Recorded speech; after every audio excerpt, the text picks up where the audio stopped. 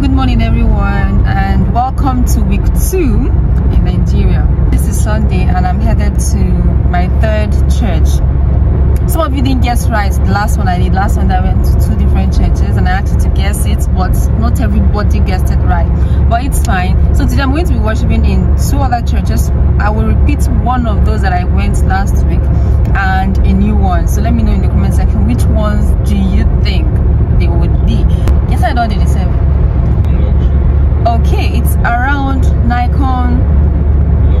Luxury, around Nikon Luxury. So if you're in Abuja, you have to use their brain now and think.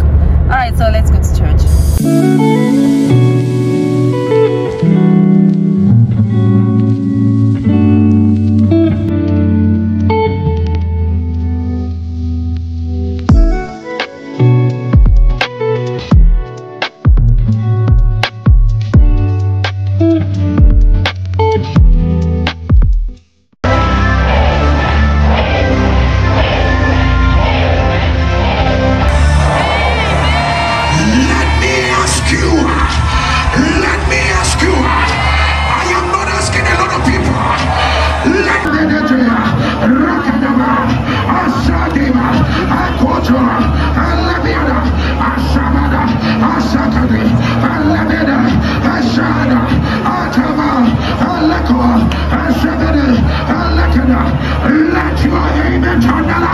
Service is over and I am headed home. But before I go home, I'll have to stop at Bakangizo store to pick micellar water for my face. Remember our treatments that we started, so it was actually needed for it. Service was fulfilling for me, and at least past last week and this week I've attended 3 different churches, and I can categorically tell you what I've observed. Something I'm going to be making a very different video about that. It's something I'll have to sit down and dissect it very well. But at the moment I actually had a great time in God's presence. The word of God, I talked about mountains. Whenever we see mountain, we think about darkness, we think about struggles and hurdles, which is true. And if Satan wants to destroy somebody, he makes sure this person focuses so much on whatever mountain it is that befalls them, like it's in their presence, instead of seeing that light. Zechariah saw the light first, even when the mountain was there. There has to be some level of revelation. So whatever situation or problem or challenges we all go through, which everyone has their own demon to fight, so they keep fighting, but our focus should not be on that mountain. The focus, of course, you can't deny the fact that it's there, but the focus should be on that light. What is God trying to tell you at that moment? What is he trying to teach you? There are things that there are people who go through challenges, come out of it and learn nothing, and it will still affect them later in life. So no matter the mountain it is, try to be sure that you know what God is trying to say to you in that season. The mountain go pass, it will pass. Nothing lasts forever. It's definitely going to pass. But what if the lesson that you're supposed to learn, the relationships God is supposed to bring to you or make them end as a result of those mountains? What if one of the purpose God wanted for you was to draw closer to him, and you just allow the whole problem consume you and make you run away and stay away completely from God? You see that you have defeated the purpose of that mountain because you focus so much on the negativity. So I'm not here to preach, but that was what was the summary of what was shared in the church. And we prayed. You know, NSPPD now, they go pray. We prayed prayers. I'm going home and continue. I'll be going to the second church, so I'll still not tell you, but it's one of the churches I attended last week. And so let's go. This one is how much? Like this cup, how many did they inside? No, me no can say the pull now. You pull them how much? 1 pipe. 1 pipe? You don't have small one, you don't have 500 on? Not really.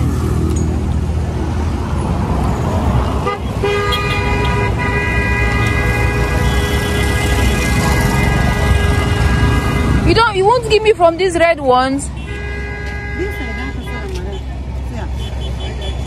How many did there? 5. How about madam? Even this.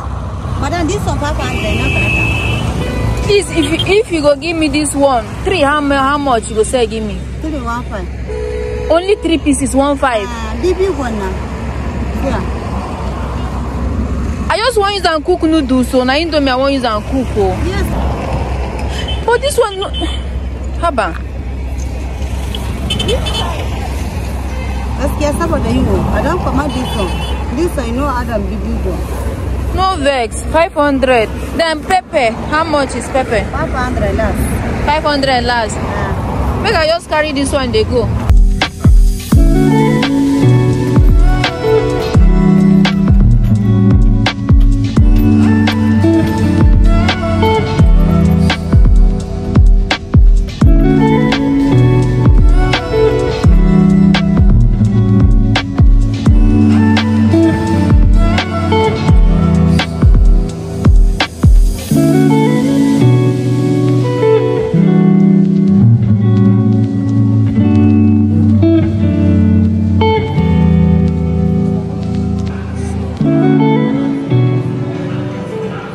Man of God, you can start again. You are God's investment. My dear sister, you can start again. You are God's investment. This is, I'm drumming it because there is an anointing on this statement I made. God's investment. There are 1 million men of God on earth, I agree, but I am God's investment. Unique investment. My sister, there are many women who can pray, but you are God's investment. He does not treat you like he's treating any other person. Don't mind naysayers and ignorant people who don't know your value. You are God's investment. I'm drumming it in your heart. I want it to keep playing in your mind as you sleep. I am God's investment. God's investment. His hand is upon me. What's that P. Daniel song? Sing it for me. One Yoruba person, sing that song for me. Your hand is upon me, giving me speed.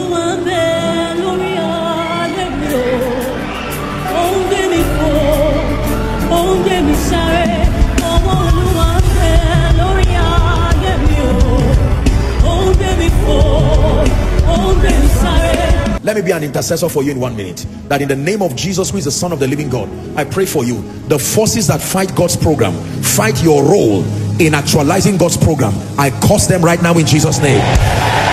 By the ministry of the blood, I decree and declare over you that every legal access Satan has over your life and over your bishopric, in the name of Jesus, let the blood speak right now. Let the blood speak mercy. Let the blood speak freedom. Let the blood speak jubilee. Let the blood speak liberty. Number 2, I pray for you that the wisdom that is needed in this new season, wisdom grows because it is alive. The wisdom needed to scale your impact, the faith needed to dare things that men cannot even dare, and in the name of Jesus, the empowerment of the Spirit that helps you to run through a troop and to leap over walls, in the name of Jesus, may they rest upon you. Empowered by wisdom, receive it. Empowered by the spirit of faith, receive it. By this impartation, fear dies in your life. The fear of the past dies in your life. The fear of opinions of men die in your life. The fear of failure dies in your life. The fear of the future dies in your life. In the name of Jesus. And then I pray for you, seeing that even your destiny is men dependent, everyone ordained by God to show up in your life, your ministry in this season, to make your calling and your election sure, I pray that speedily they will show up. I pray that speedily they will appear. I say it again, speedily they will show up, speedily they will appear, in the name of Jesus Christ. Please be seated.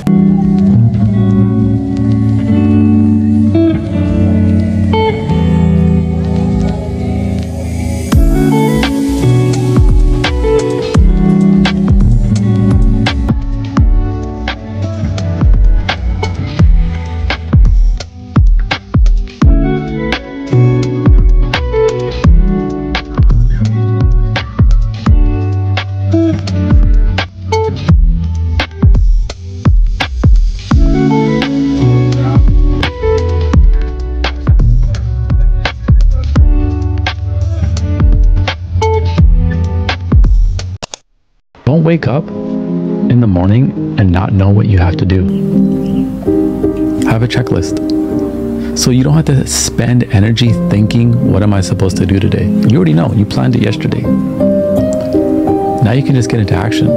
Because if you're sitting there, oh, what should I do? Okay, maybe I should do this right now, or maybe I should do that right now. Now you're having decision fatigue about what you're going to do, and you may not even do anything. You may waste time. Have a direction for your day. Have a structure for your week. have a day where you rest.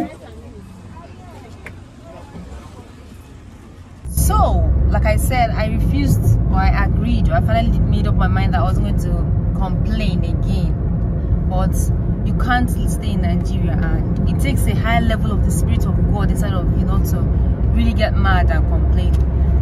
We spent roughly how many hours now going to and from? I've spent, if not close to 2 weeks, because of NIN issue that I was trying to fix.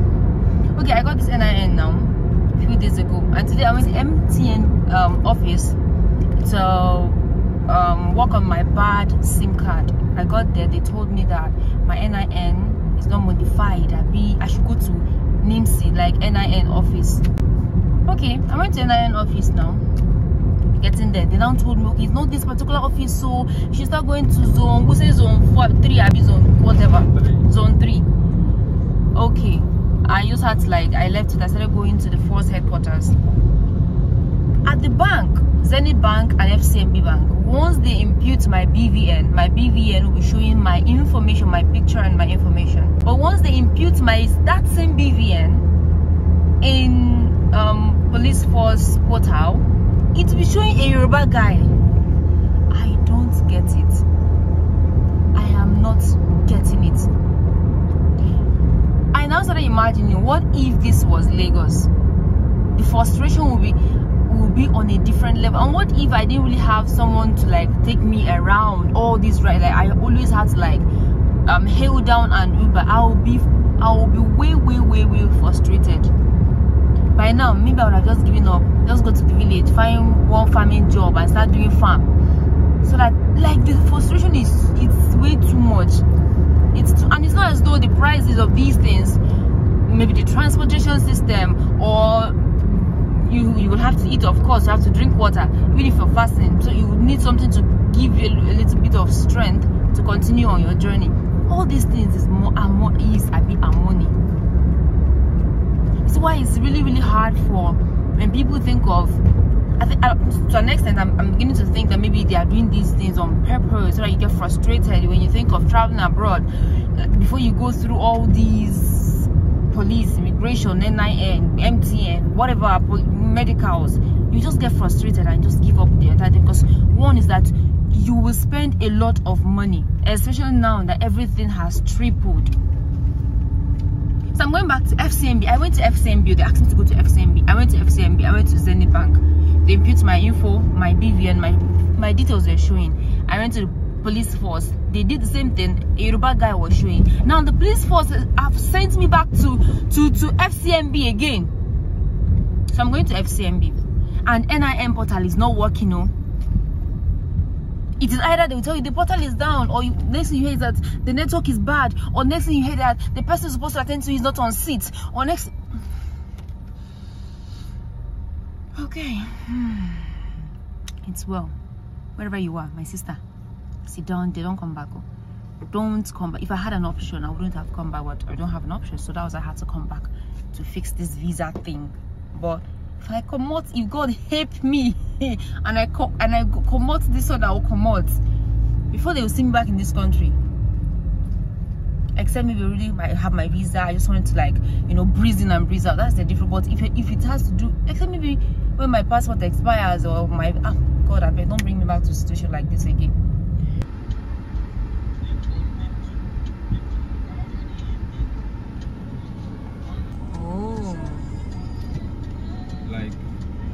Top 3 houses in Abuja.